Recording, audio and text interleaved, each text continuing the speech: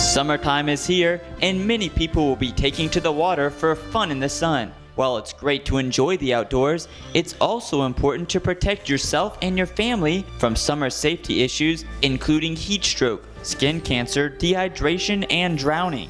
Louisiana ranks in the top 10 states with the most incidences of drowning, which is a leading cause of death for children ages 1 through 5. Drowning is also the second leading cause of unintentional injury-related deaths of children ages 1 through 14. Making water safety a priority, TGMC wants to educate the public on the importance of water safety, and also recognizing June is National Safety Month. Dr. Owen Grossman, Emergency Department Medical Director, is here to share tips on how to keep yourself and your family safe this summer.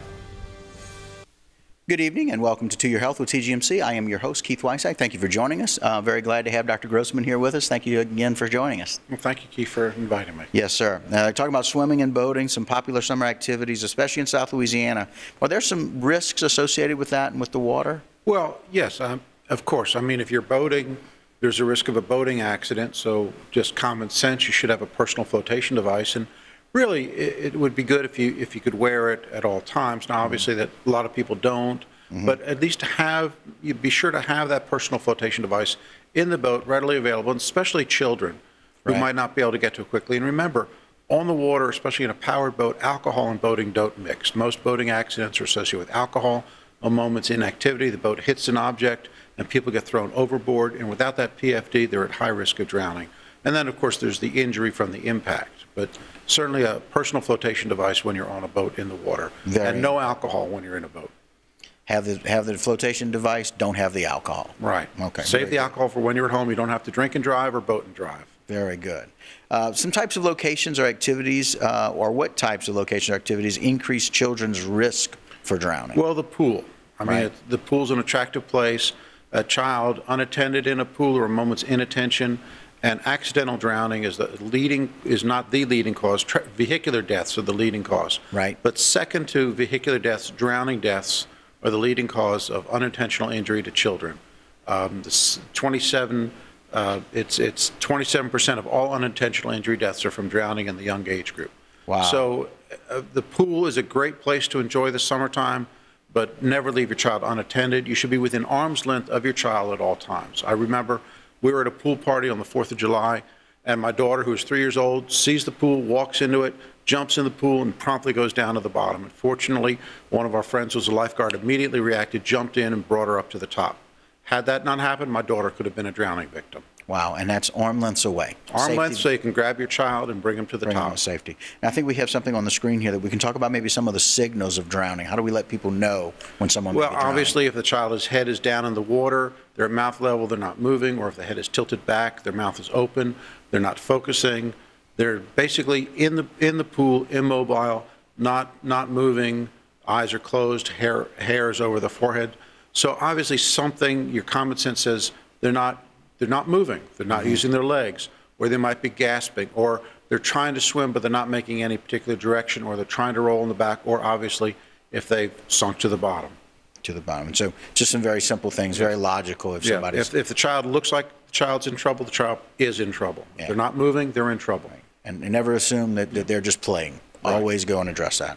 Is there such a thing as a dry drowning or a secondary drowning? Well, a dry drowning would be if water gets into the larynx and the child has laryngospasm and then is not breathing and then they're not exchanging air. Okay. That would be considered a dry drowning. A wet drowning is when water gets into the lungs. The end result is going to be the same. There's going to be a lack of oxygen to the brain, asphyxia. Okay. And so that secondary drowning is also related to that dry drowning, yes, right? Yes. Then as they relax, water will get into the lung. And then they get hypoxic, and the lung can undergo some lung injury. Even if a child is brought up and resuscitated, there's a danger of secondary lung injury occurring many hours later, so this child is going to have to be monitored for a while. And these can go on to be quite serious injuries. Okay. So we don't want the initial impact, we don't want the initial injury to occur in the first place. Right. But getting water into the lung, then the lung undergoes reaction and they can get into respiratory distress. Maybe not immediately, but maybe later. So if you're worried about them, if your child is a victim of drowning or looks like they're a victim of drowning, call 911. Don't waste any time. And getting a CPR course, from your local YMCA or other CPR provider would be a very handy thing to have. Very helpful. Okay. And so and I don't know if you addressed the symptoms of the dry drowning. Can we talk about maybe what those symptoms of the dry or the secondary may be that people can recognize? They're going to have breathing difficulty. They're going to be gasping, some sort of respiratory distress, respiratory difficulty. Okay. And how do you treat those secondary dry drownings? What do you do? Well, it's going to be supportive care. The child's going to need, depending on the severity, possibly supplemental oxygen, possibly even having to be intubated. If there's any concern, the child might ending up in a pediatric intensive care unit, being monitored and having their lungs taken care of by a pediatric intensivist or pulmonary specialist. And so just because they maybe have a near drowning or an issue, it's important to call 911, let the paramedics assess, and see if they need to get to the emergency room. And have them assessed. And the immediate symptoms, if the child aspirated some water or had a near drowning episode, might not be apparent for several hours. So they're going to need to be observed because those lung changes might not occur initially. Now, obviously, if it's a very severe near drowning event where the child is anoxic, that's going to be much different. There's going to be a lot of obvious motor inactivity and change in their child's neurologic interaction function. Okay.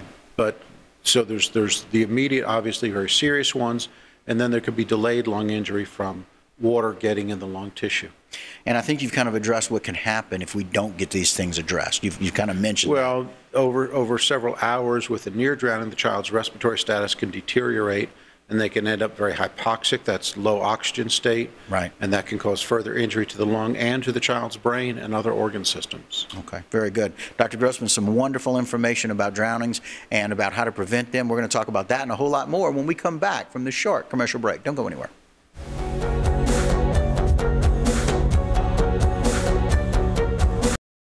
Has to go to the hospital.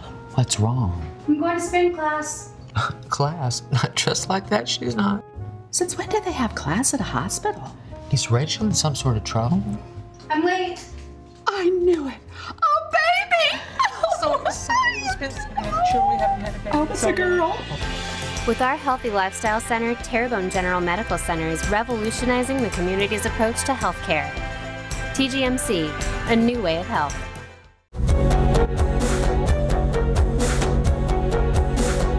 And welcome back to the program again, To Your Health with TGMC, joined by Dr. Grossman, Emergency Room Director. Dr. Grossman, we're talking about drownings. What should you do if your child is experiencing a drowning emergency? What do you do first? Well, obviously, you want to get the child out of the water. You want to check to see if the child is responsive. If you're trained in CPR, go through the steps, check for responsiveness, and if not, then start CPR. But the most important thing would be send someone to call 911. If your cell phone is with you, activate it, call 911. Ask for emergency medicine help right away. As soon as possible, the better. Okay. Always that timeliness makes a huge difference. Call for help. Get 911. Very good. And if you haven't taken a CPR course, I'd encourage everybody to take a CPR course at the local YMCA or contact TGMC. And they can help. help. Community CPR. Yeah, it's the beginning of the summer. Now is the time to, if you don't know CPR and you're going to be around the water, you should. Yes, sir. Okay. Now, how can drowning and water emergencies be prevented? I think we have a list here to let people know at home. A pool's an attractive thing for children. So obviously, if you have a backyard pool, you need to make sure that it's a safe environment and that neighborhood children don't go wandering into the pool unattended. So a safety fence around the pool. If it's back in your house, then the side of the house can act, so a 3-sided fence, but a fence with secure latching system. If it's unattended, you don't want to leave toys floating in the pool that a child can be attracted to and then sees his toy, goes into the water after his toy. So you need to have adult supervision. So if you have windows or doors that open to your pool, make sure they're either alarmed or locked so the child can't accidentally get out while you're inside the house and you're distracted. When you're at the pool party, someone should be designated to pay attention and stay at arm's length of the children. And the little plastic floaty arm things, they're not a substitute for a true personal flotation device for your child. Okay. Swimming lessons for children of the appropriate age to teach people to swim. That's also an important thing. It sounds common sense, but if you're in the water and you can't swim, you're at risk of drowning. So learn how to swim. And then make sure resting and getting out of the water is the other thing, because if you're too tired, you can't help somebody else. And be careful how much alcohol is consumed when you're at a pool party or in the boat. Yeah. But alcohol and water just don't mix. together, whether Well, you're in a boat or you're in a pool. You can relax, but make sure you're in a safe environment. Right, gotcha. What are some tips now for children and adults to be aware of for water safety? What are some tips for that? Well, again, it's a matter of, is there a responsible person around there?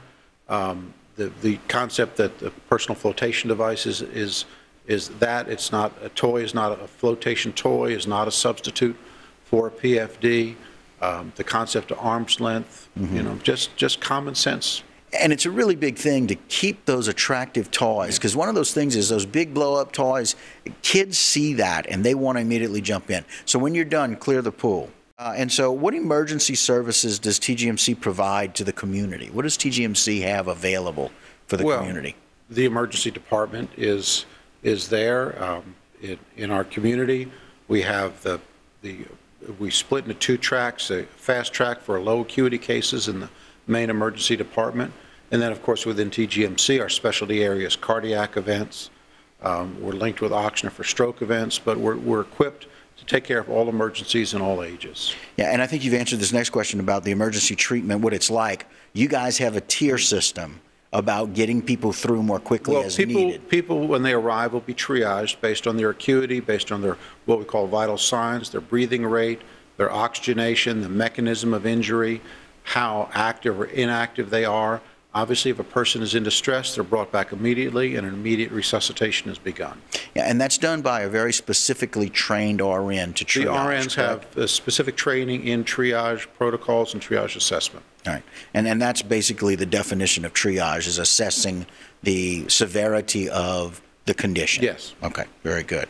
And so what is the best way to maintain water safety for this whole summer? If we can kind of just talk in general about the best way to overall water safety. Well, I'd say use your common sense. I mean, pay attention to your environment, pay attention to your children when they're out there in the water.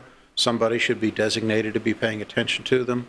Pay attention to yourself and your environment. If you're in a boat, make sure that who's ever driving the boat is not drinking and that you have a personal flotation device in the boat. Just good common sense and pay attention to your environment. Okay. Having that pool, if you have a backyard pool, make sure that you have a secure fence with a latch, clear the toys from the pool so children aren't attracted to it, and making sure that when you're inside the house, the child can't wander out and go back out the pool without you knowing about it. Okay. Now, speaking of that, what about maybe summer safety as it relates to swimming lessons and getting people the help that they need? Certainly, I encourage swimming lessons, and make sure when you're in area swimming, ideally, there'd be a lifeguard. Lifeguards have been shown to save lives. The incidence of swimming in a beach or a pool, a public pool where there is a lifeguard, definitely shows decrease in drowning deaths. So teach your child to swim. All right. And then they can call Terrebonne General Medical Center, as always, for more information about that. Or the ER department, and to get to those kinds of things. Okay. And now, speaking of that, for more information, you can always go to www.tgmc.com, or you can go to TGMC's Facebook page, or as always, you can call 985-873-4616. And now we've got some other information. Sean, could we put up that other information up on the screen? We want to let people know when it comes to pool safety and being able some simple steps to save lives and doing that safely, there's a number that you can go to. You want to teach kids to swim. Dr. Grossman addressed that a little bit earlier.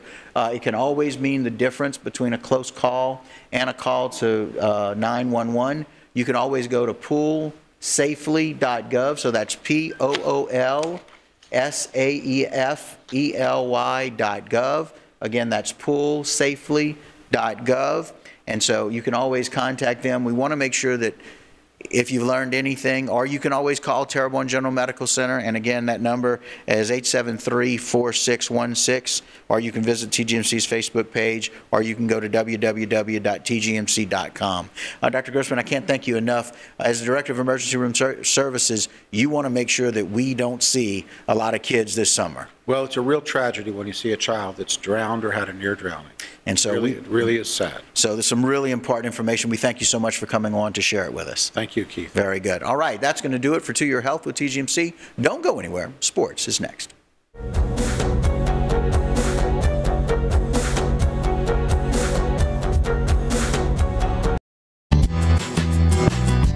Hi, I'm Holly Dufresne, registered dietitian with the TGMC Healthy Lifestyle Center. Start small when starting a new routine. Focus on the healthy things you like and enjoy them. There are plenty of great tasting healthy food options. Take the time to explore, cook, and experiment with them.